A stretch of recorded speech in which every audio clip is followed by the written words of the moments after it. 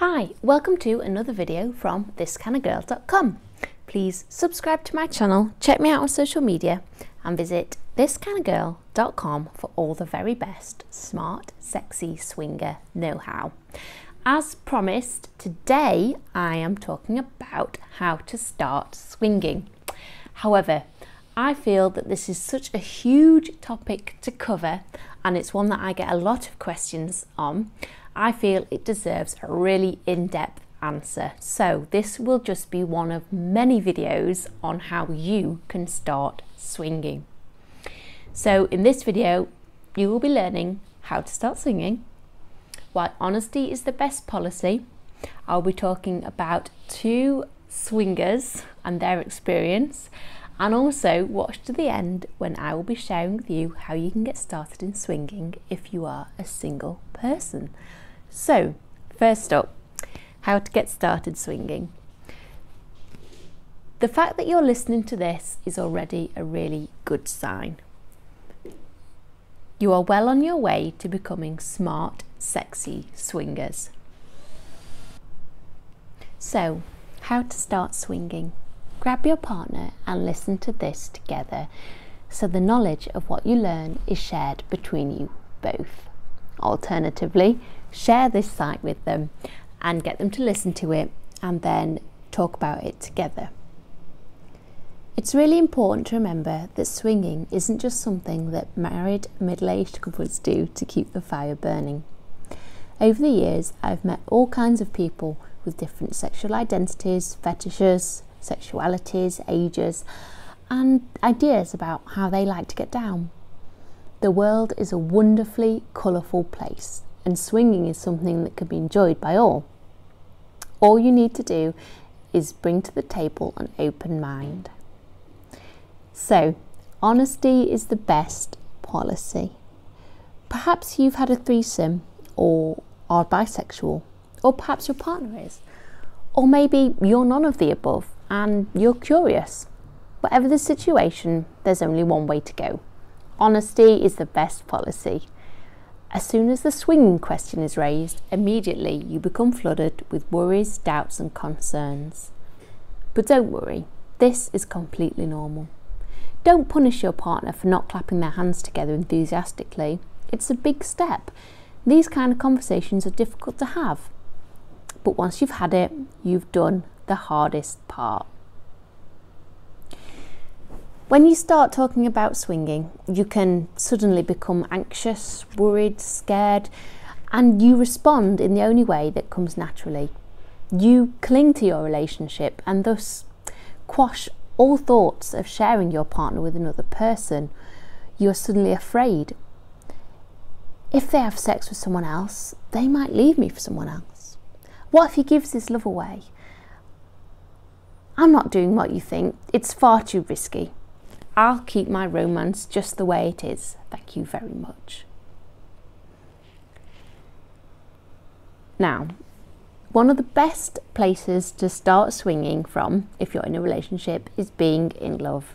If you head to my site and look at how to start swinging, you will see a huge post on the science behind what exactly love is. I'm not going to share that with you on this video because I feel it might just be too much overload. So I'm advising you to head to my site, ThisKindaGirl.com, and search for how to start swinging, when you will see it all in detail.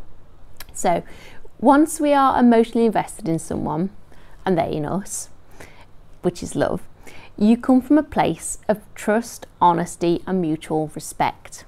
Responding to the idea of swinging in an anxious way is completely 100% normal. Does it mean you can't explore the lifestyle? No. Does it mean you're clingy and obsessive? No. What it does mean is that you're human and you have found a good thing in your partner. Of course you want to hold on tight. This person's a catch. Accepting these feelings is the first step. But how do we move on from these anxious feelings? When we are emotionally invested in a person, chances are we share their values, we respect them. We share our hopes, our dreams and our fears together.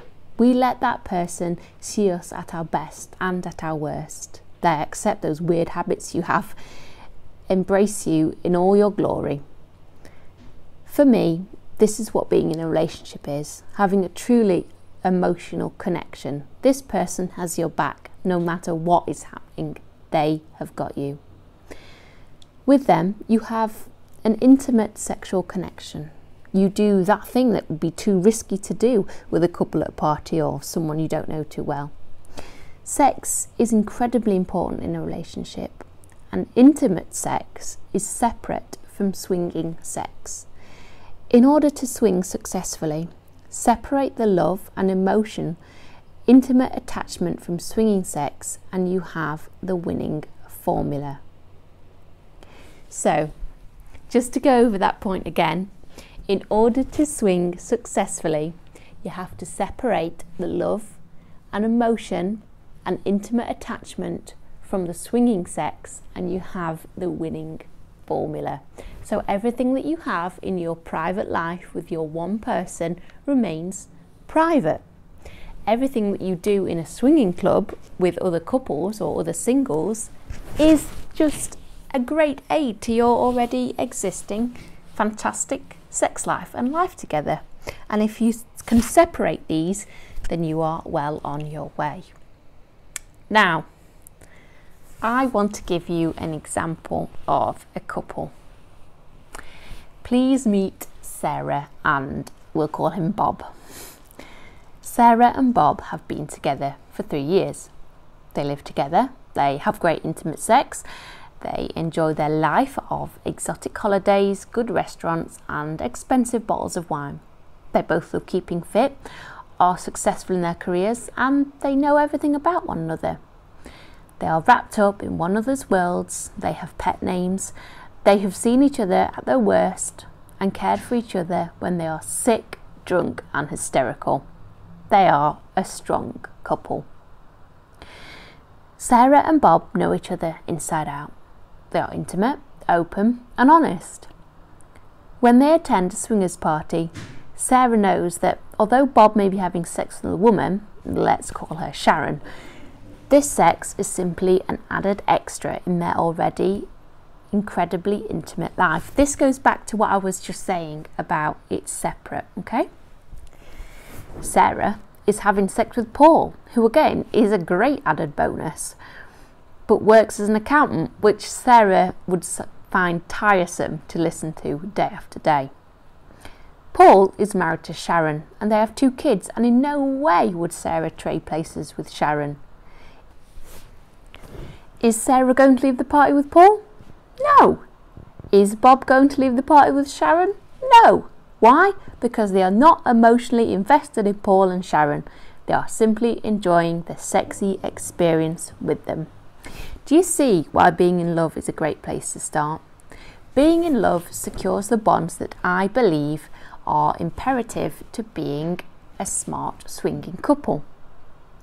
Would Sharon be interested in Bob's passion for collecting orchids? No. Would Sarah? Hell yeah, she loves orchids. When you separate swinging sex from real emotion connection and the really intimate sexy acts you do with one another, sometimes they're not safe to do without protection, all of a sudden you're on your first step to becoming smart swingers. But what if you're a single person? If you're a single person, then chances are you may have the same concerns. What if a couple has issues with me? What if they think I'm going to run off with their husband or wife? Make it clear before anything intimate has happened, you're very comfortable in your life right now, you're not after a relationship, and you're simply looking to gain new sexual experiences. You enjoy meeting open-minded individuals and want to explore in a safe, comfortable way. Your personal life is something that you'd rather keep separate, thanks. This sends a clear message. It says, I'm kinky and I have my stuff together. I don't need anyone else. I'm independent. My personal life is private and I wish to keep it that way. So, have the conversation, be honest, be open, and if you need any more advice, get in touch. I'm incredibly happy to help. Chances are, once you've decided to dip your toe in, more and more questions will come flooding in. But luckily, that's where I come in to help you be a smart, sexy swinger. Please subscribe to my channel and check out my site, and do check out the posts on how to start swinging, as you will find a lot more in-depth information. Thank you very much, and I shall see you next time.